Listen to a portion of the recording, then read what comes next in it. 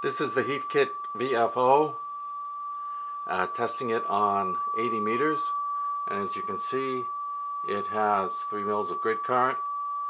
3750 is the frequency, and if we look down here it looks like it's fairly close. And here we are on 40 meters, and we're about 7100 there. We've got about a little almost 3 mils of grid current, and we're about 7100 there. Alright, here we are on 20 meters,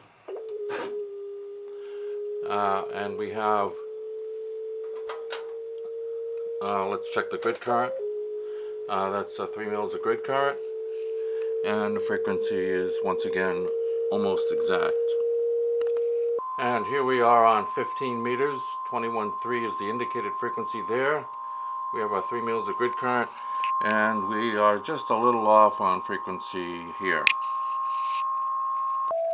And here we are on 28.4, 10 meters, and grid current is actually really good for this rig on 10 meters.